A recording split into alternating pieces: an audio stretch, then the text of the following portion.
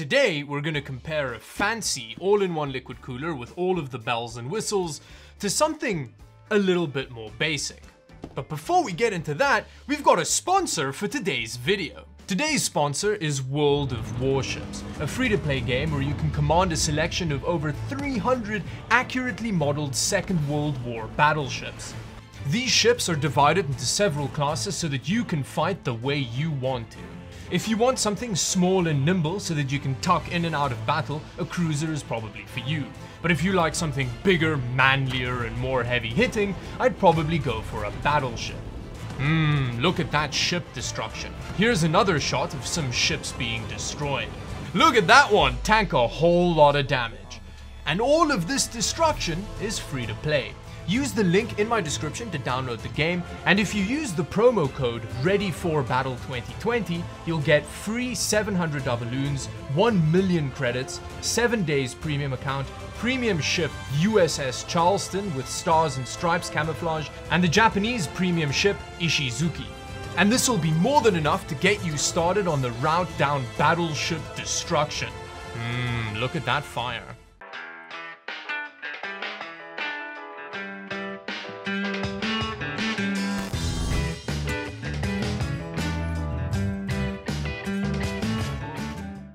So let's compare the cheapest 240mm all-in-one liquid cooler that I could find on Amazon to one of the best options in this size of cooler, in my opinion. Let's get straight into the peasant cooler, the Uphere 240mm radiator. They really spent hours thinking of that name. This cooler, new on Amazon, costs $60, which is really not very much considering what it is. Although, at this price, you do have to make some sacrifices. In fact, you have to choose the color of the lights on the cooler when you buy it, which is pretty savage. The cooler comes reasonably well packaged in a fairly soft foam. There's nothing really to complain about here. Now, the first thing that I noticed when taking it out of the box is that the tubes aren't very malleable. They're pretty rigid, although the actual radiator seems like it's a decent quality, and there are only a couple of small nicks on the radiator straight out of the box. The cooler also doesn't come with any thermal paste pre-applied, but it does come with some in the box, and then it comes with mounting options for everything that you'd want to mount it to in 2020. Everything looks fine out of the box, except for the fact that the radiator fans seem like they're a very questionable design, because you can see here, they don't really seal around the radiator properly. Now let's move over to the fancy boy, the NZXT Kraken X53, which costs $130 on Amazon, making it just over double the price of the Uphere cooler. So let's see what it is that you're paying almost double for. The packaging does have nicer graphics on it, but functionally it's kind of the same thing. When it comes to the tubing of the Kraken, it is way more malleable than the Uphere tubing, and it's also got this kind of soft touch paracord material on it, which feels really nice. The NZXT cooler does come with thermal paste pre-applied, which does make installation a little bit quicker, but honestly, how much time are you really going to be saving with that? The actual pump housing design looks really nice. It's got that infinity mirror thing that NZXT is known for. A really nice upgrade with this new generation of Kraken cooler is that this thing is actually rotatable. So it means regardless of what orientation the actual pump housing goes on your CPU, you can still have the NZXT oriented properly, which is a really nice touch. And then of course it's got all the RGB action. Although one downside about the RGB is that it means you've got a lot of different connectors on the actual pump block here, which makes it more difficult to cable manage than the Uphere design cooler, which just has the PWM pump connector. When it comes to the fans of the Kraken X53, they don't have any fancy lighting like the Uphere cooler, and I use the word fancy very lightly here, but they do seem to be designed significantly better for radiator use. As you can see, they kind of seal properly over the radiator. Now that we've done a very basic physical comparison, let's get into the test system and then see how these coolers stack up against each other. As far as test configuration goes, I wanted to use my Intel test system with a 9700K in it for this video. That CPU is mounted in an NZXT N7 motherboard, and I don't know if there was like nepotism going on or if the cooler just can't handle that CPU at 5.1 GHz, which Now that I think about it, that one seems more likely, but whenever any load was put on the CPU, it would immediately go straight to like 100 degrees Celsius and then thermal throttling would happen. So I ended up changing it to my AMD test system with a Ryzen 7 1700X in it. That's also an 8-core CPU, but with hyperthreading, so 16 threads, and then it'll be overclocked to 3.9 GHz at about 1.35 volts. And the test system will be on my test bed, i.e. just on a motherboard box on the table. I'm going to use the same thermal paste for both the coolers. I'm using Noctua NTH2. I'm going to test both the coolers in 2 configurations. The first one is in the stock configuration with its stock fans at 100% fan speed, and then I'm going to slap some EK Vardar F4 fans on there. I love that name. It sounds a bit like the cannon on an A10 Warthog.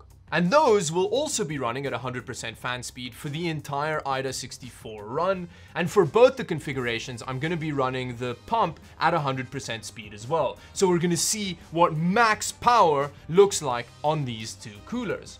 In regards to the ambient air temperature, I'm going to be keeping it at 22 degrees Celsius, and I'm going to be measuring that right where the fans intake air into the radiator. And then finally, I know there are a lot of test parameters here, but I'm going to use AIO 64 running for 20 minutes per test on each configuration. And then I'll be using the T-die temperature measurement in Hardware Info 64 as the final temperature measurement. And with that, let's see how these 2 coolers compare in their stock configurations. Now, a lot of this has to do with the fans on the 2 coolers, I think, because the Uphere design fans only go up to 1700 RPM and they go up to 2000 RPM on the NZXT cooler.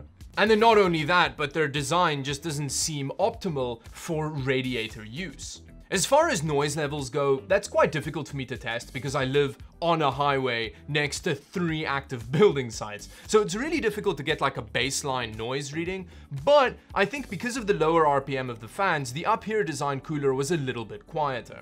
So now that we've seen how the stock configurations compare these 2 coolers, let's strap some EK Vardars to them and see how well they scale with some real badass radiator fans. This is a really interesting result because, as you can see, the Uphere design cooler performs way better with the Vardar fans on compared to the stock configuration, whereas with the Kraken X53, the performance is pretty much the same going from the stock fans to the EK Vardar badass fans, which is actually very impressive, showing that the stock fans are optimized quite well for this radiator layout on the Kraken X53.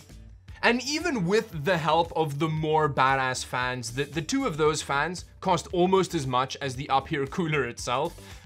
It's still far behind the Kraken X53, showing that that new design of Asetek pump is really putting in some work here. So after looking at the performance, we've established that the more expensive cooler performs better than the cheaper one. Big surprise there. But there are a couple of other things that also come into play when buying something like an all-in-one liquid cooler. The first one is with the NZXT Kraken X53. It actually has a 6-year warranty, which is crazy. I mean, 6 years is a lot for a warranty on a power supply, let alone something like an AIO, which is pushing liquid through your PC, so that's very comforting. Whereas with the Uphere design cooler, it says it has a 12-month warranty, but I can't really find a manufacturer website, so I'm not entirely sure how you'd go about dealing with that process. I really would not trust this cooler in my system. And then there are a couple of other stuff like aesthetics. I think the Kraken looks better, although that's very subjective. And when it comes to the mounting mechanisms, the Kraken X53 also mounts nicely. Because of those really malleable tubes, it's easy to just kind of get the cooler where you need it to be. Whereas with the Uphere design, you really have to fight the pipes to get it to line up with the socket properly if you're mounting it in a case. And then there are other really small details. Like if you look under the screw holes of the actual mounting on the radiator, you can see the Kraken X53 has these little metal pads which protects the radiator fins from the screws going down into them. Whereas with the Uphere cooler, you are kinda on your own there. So for today's video, we have a pretty massive bombshell. Apparently, a $130 all-in-one liquid cooler is better than a $60 one. And with that, thank you very much for watching. If you enjoyed this video, like, share, and subscribe with your friends. Check out my Twitch stream, which will be later today. I'll have it linked in the description below. While you're down there, follow me on whatever social media you're interested in. And until the next video, bye-bye.